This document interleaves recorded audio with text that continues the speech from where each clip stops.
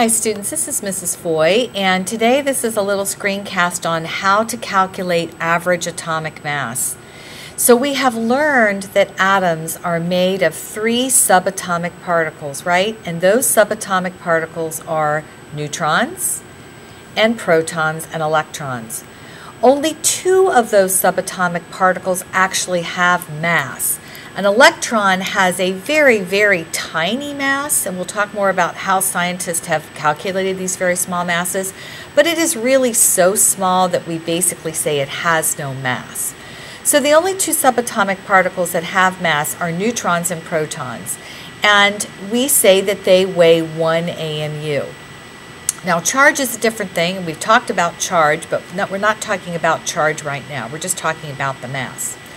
So we have talked about the atomic number and the importance of the atomic number, and we've talked about the mass number, which is the number of neutrons plus protons. But we have not yet talked about how you get this number at the bottom of the periodic table that has a bunch of decimals, and that is the average atomic mass. And so the average atomic mass is a weighted average of all the isotopes of that element in the universe. So what does that mean? Well, I've got some pennies with me today, and these pennies are the same. They're all pennies. But if I weighed them on electronic balance, they would weigh a little bit different. This brand new penny from 2010 is actually made of a little bit different material than this really old penny from 1982.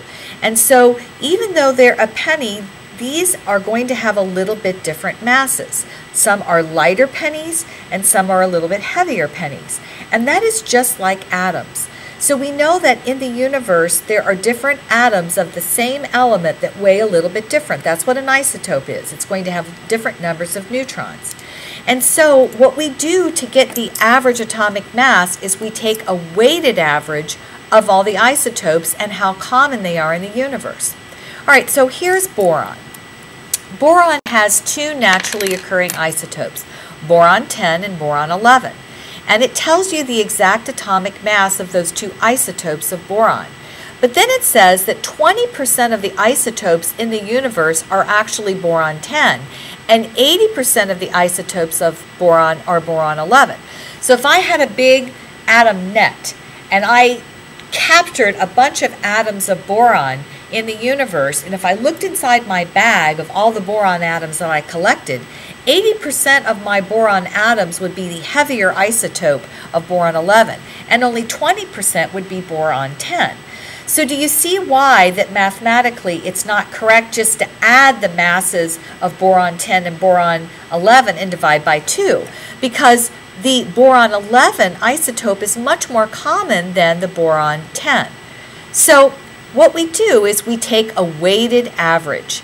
And the way you take a weighted average is you take the percent abundance of that isotope and you multiply it times its actual mass. All right, so here, let me give you an example. Here are the different isotopes of magnesium. So there's a magnesium 24, a magnesium 25, and a magnesium 26. Each of these are magnesium because they have 12 protons. You see up here they have 12 protons, but they're going to have different numbers of neutrons.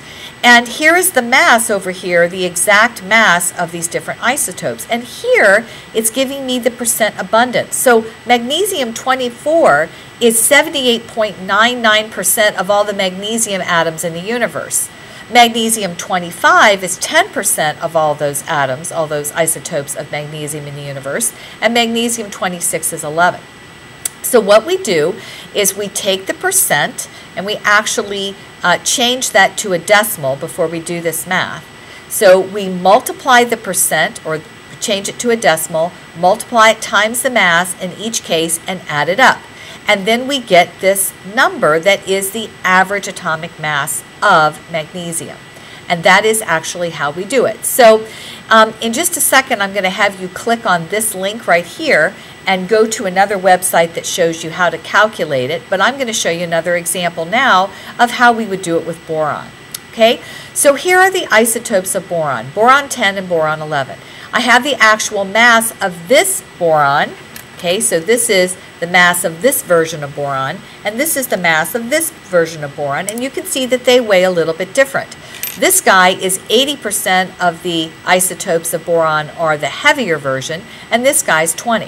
So the math is very simple. I change the percent into a decimal, so 20% is 0.20, so you divide by 100, multiply times the mass, and then add it to the other isotope. So I take 0.80, and I got that from 80%, I just change it to a decimal, times the mass of that isotope, and I get the number 10.8108. If I round that to correct sig figs, in this case it's going to be 0.001 of an AMU because that's the lowest sig figs that I have here, and I would get 10.811. If I look on my periodic table at boron, I see that the red number is 10.811. That is the average atomic mass of boron. So now I'm going to have you guys calculate and do some practice problems, and you can watch this recording again if you need help.